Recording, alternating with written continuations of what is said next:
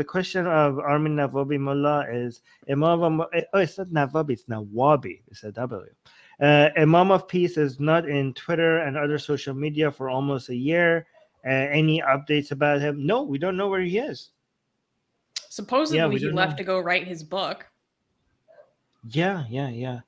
I think he might. If I had to guess, I would say that some of his outrageous views have been so un-Islamic that he has gotten in trouble from his own circles, from his own Shia circles, because he's not just any Shias. Yes.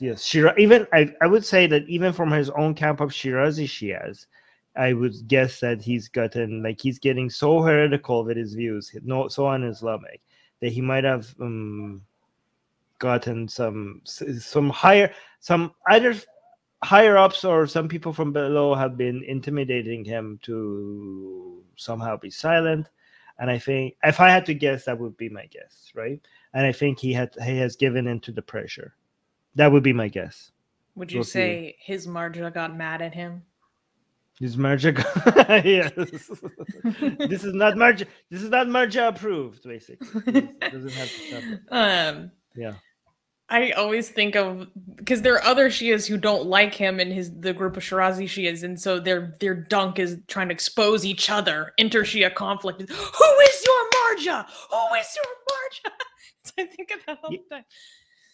Yeah, I think because if the intimidation was coming from his ideological enemies, he wouldn't be silenced about that. He would celebrate that, and he would even highlight it. Do you know what I mean? But I think if you see silence from him, is because the intimidation and the backlash might have been coming from the people that he's supposed to be loyal to and following, and from people that he is. That might be the case. That might be the reason, because he was getting so off track of what is considered Islam. You know what I mean? Like, he was getting so far away from what's Islamic that he was basically spreading heresy at that point. But yeah, that's my guess. I'm not saying this is true. This is just an educated guess that could be completely wrong, and we'll see. Hey guys, if you're a fan of Blasphemy and Sexy Callie, like me, then you need to be sure to subscribe to our newsletter, link in the description below. Because if you subscribe, we will send you a free copy of our Blasphemous Art ebook. And let me tell you, it is the tastiest blasphemy that you can find anywhere available today. And we're so generous with our blasphemy that we continue to send you more blasphemy every week.